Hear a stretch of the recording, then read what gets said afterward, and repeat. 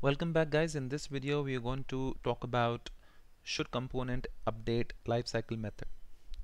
Now this method is going to return true by default, which means React handles this method on its own and the component will update in case if there are changes to state and props. However, if you explicitly define this method and go ahead and return false, then the component will not update. So I will show you the example. So let's say this is my app component, okay, and I will create a new component which will be its child component, and I'll name it as home.js. I'll import React from React and create a class component called home that extends React component, and it'll be having a render method which will return React element using JSX. This is home, and this is to export default home so its parent component can consume it. Okay, so I'll just say home. Okay, now let's say for some reason inside of component did mount, which is basically called when the component gets mounted.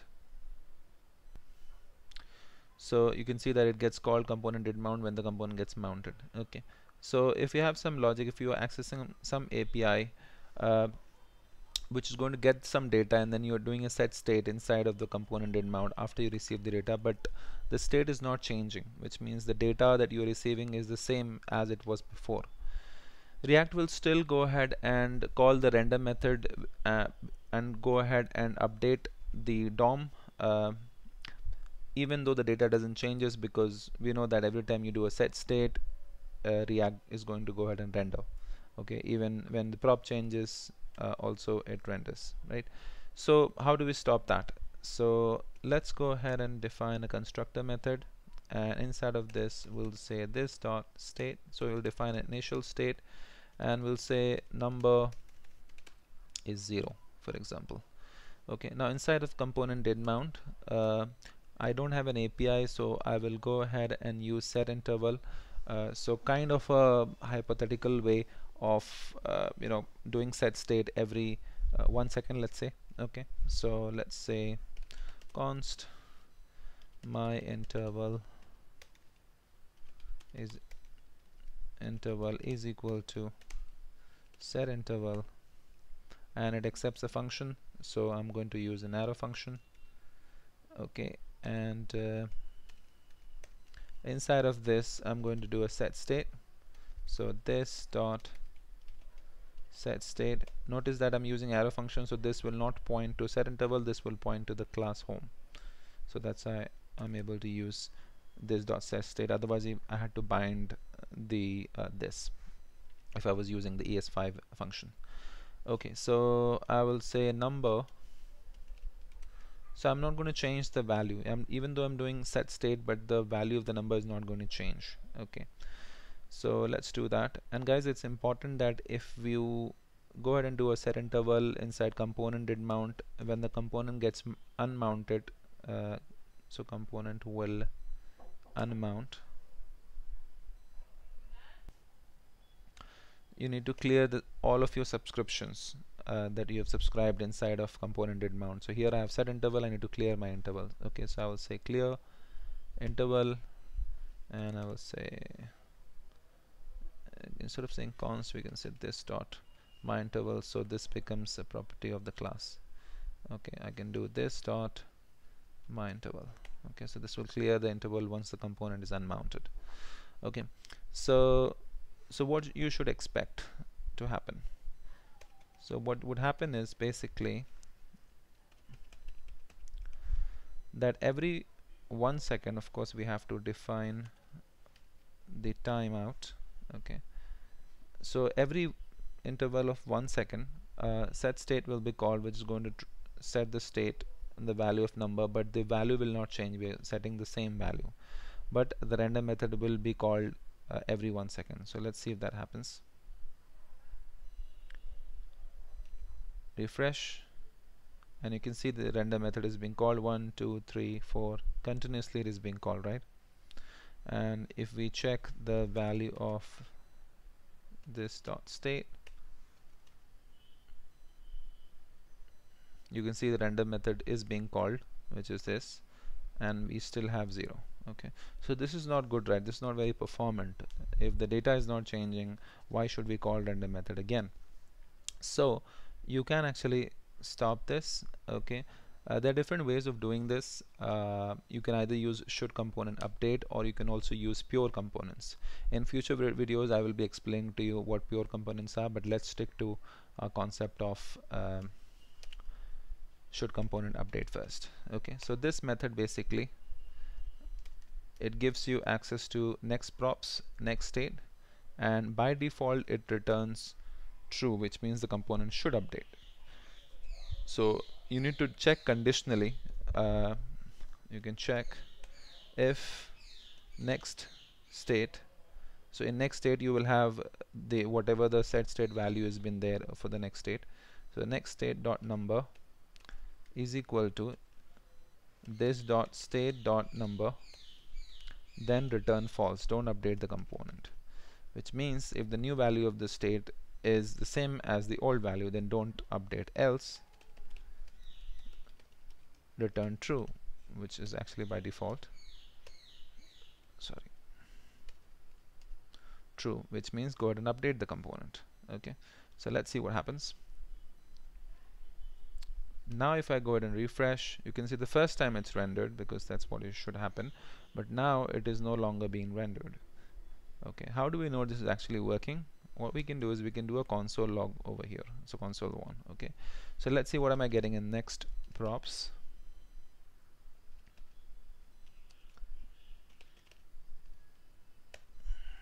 Fresh, you can see in next prop currently we don't have anything. Sorry, next state, not next prop, next state. Okay, you can see the number is 0, right? And what do we get in the next, current state?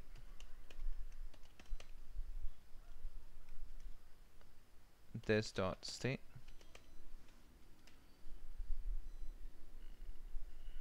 so you can see both the values are 0, hence we are returning false, which means do not update the component. Okay, so what is happening is actually that every interval of 1 second this dot set state is being called, which is setting the value of number and setting it to the same value. So at that time every 1 second shouldComponentUpdate is also being called. That's why you see so many console logs. Okay, and it is checking if the previous value of the state is same as the new value, then current value, then go ahead and do not update the component. Okay, now if you want to see that it actually works, what we can do is this time we can change the value to 1 and see what happens. So you can see first time is rendered, and now next prop is 1, which means the new state is 1 and the previous state was 0. Okay, that is why they were not equal, hence it was rendered. Okay, so I can console 1, I can say that component was rendered.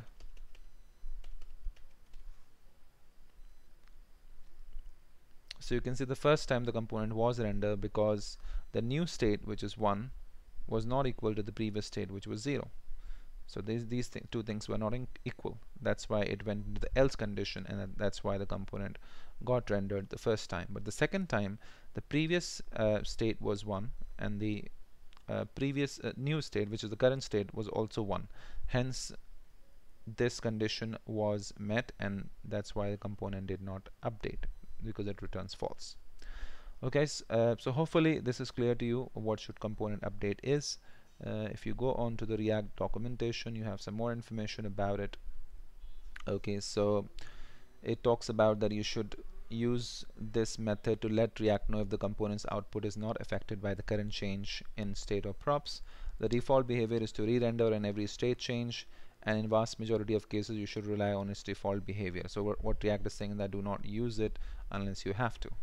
Okay, and this method only exists as performance optimization. Do not rely to prevent a rendering, as this can lead to bugs. Okay, so by default it's always true, which means component should update for performance optimization. So you should not idly go ahead and use it explicitly and set it to false unless you really need it. Okay, so it's talking about use pure component instead, and pure component performs a shallow comparison of props and state and reduces the chance of you'll skip an unnecessary update. Okay, so in future videos I'll be explaining to you what they are. And it's also saying that if you're confident that you want to write it by hand, you actually want to do it explicitly, then use this dot props with next props and this dot state with next state. And that's exactly what we have done. We have used the this dot state with next state. Okay, you also get props in next props. So if you pass something over here from the parent component, let's say name, and then if I try to access, I'll get rid of all of this.